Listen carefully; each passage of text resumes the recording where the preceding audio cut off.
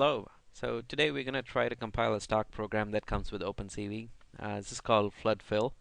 It's a program simply to illustrate what OpenCV can do in terms of processing images and doing different stuff with it. I thought this was a good example because it uses different like parts of OpenCV. It uses high GUI to open up the image, a few controls, then mouse events and stuff like that. So this is a program again that's in the samples folder on OpenCV, so you could pretty much open it up, copy and paste it. And I didn't have to change anything here except the include paths on the top.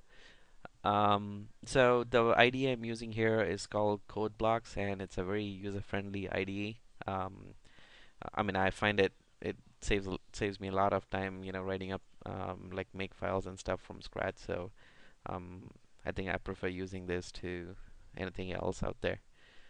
Um, so to start off the project, you would go to File, New, then do a project. In the different types of project that show up, make sure to start with the console application.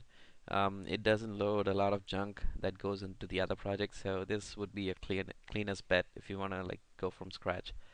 So do console application, go, and you should be getting a wizard that walks you through the whole thing. I'm not going to do this right now because I already have the project created.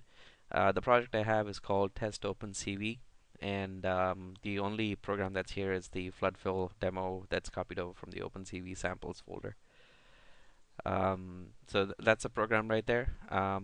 The only thing left to compile here is to set the build environment. So I'm going to go into build options on the right, choose debug.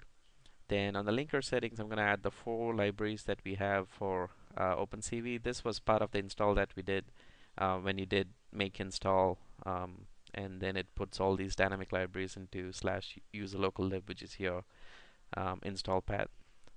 All you need are these 4 libraries to link to, and in your search directories, you can add user local include for the compiler.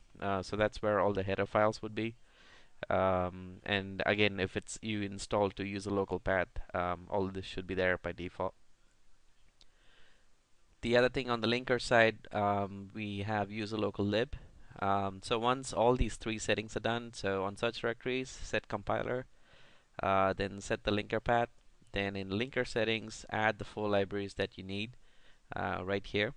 Once you're done with it, remember to do this thing over here, copy selected to release, which copies over all the variables that you set on the debug target into the release target. Once you've done that, click OK, and you're pretty much set. So your program should be ready to compile now.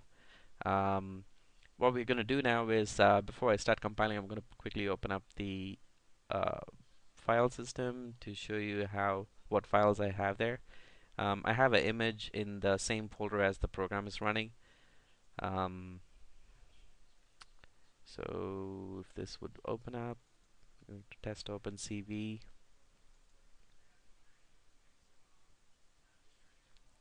And test OpenCV. So this is the structure of this project that we're looking at so far. So I have an image file against the sample image file from OpenCV sitting here. We have the program, and these 3 metadata for code blocks to put all the build environments and stuff like that in. So this is how this thing looks. So I have an image file and the CPP file, and that's pretty much it. Alright, let me close this one.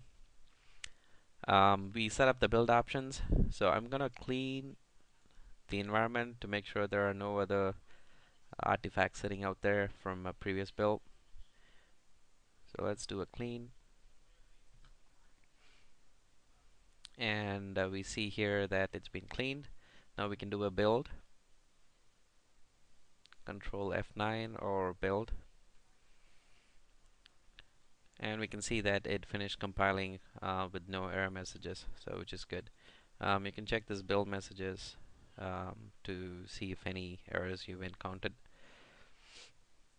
Alright, so now all that's left is to run the program.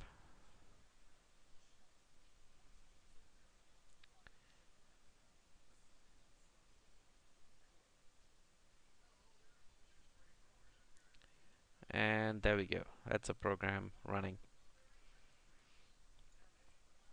So all this windowing that we see here is from the high GUI windowing interface that OpenCV provides by default.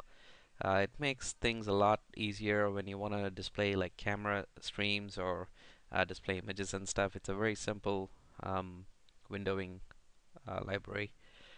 So what Floodfill does is it loads up this thing and it tries to identify pixels which are similar to the other ones. So as you can see here, I'm clicking on the image and different sections are being highlighted differently. This might be a bad image to do this thing on.